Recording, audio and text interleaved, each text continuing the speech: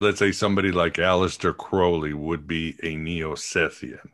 So is a Neo-Sethian by what he does, or can we say this is sort of a continuation or of an ideology going down throughout history? A bit of both, definitely both. He was Crowley himself was I would consider him to be Neo-Sethian insofar as he brought about a new age or welcomed the dawn of the new Aeon. But I believe he did so in a way that was, in a sense, calendrically premature by about 100 years. If you look at in the Book of Law, his own explanation for the term Aeon, it is a period of about 2,000 years.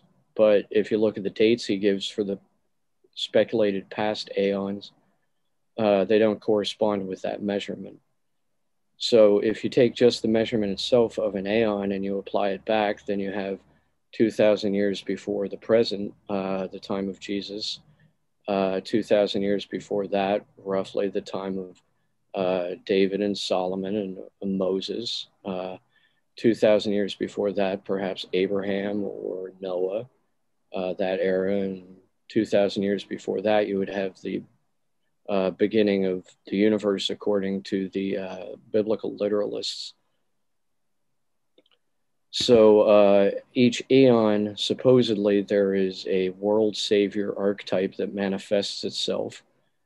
And at the present, or rather, 2,000 years ago, there was a group of Gnostics called the Sethites, and their main belief was in the second coming of Seth at the time, who was the third son of Adam and Eve, and the firstborn mortal human who had both wisdom from having inherited the knowledge of the tree of good and evil, as well as was mortal and lacked the tree of immortality from the tree of life, or the fruit of immortality from the tree of life.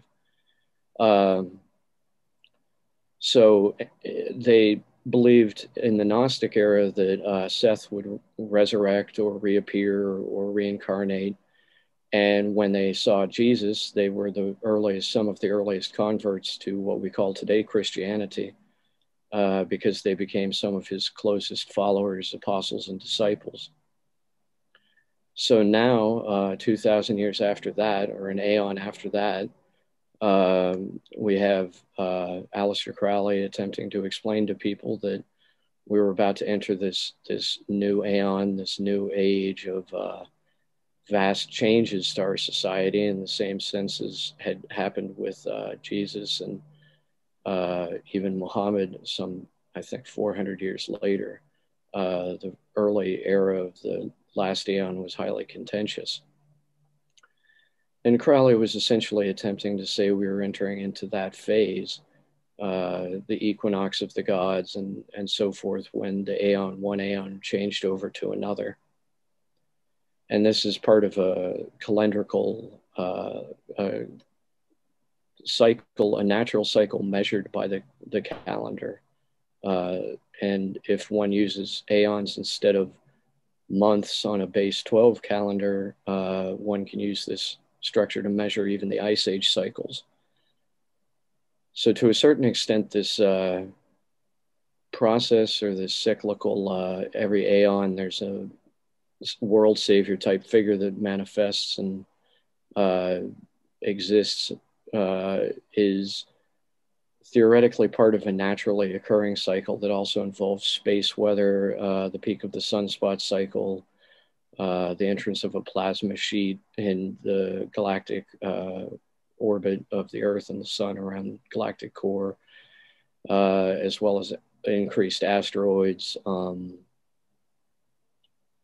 even possibly an electromagnetic pole reversal, possible crustal displacement, all of these sorts of things that we've had people talking about, quote unquote, disaster theorists talking about for the last 100 years or so as part of entry into this new age.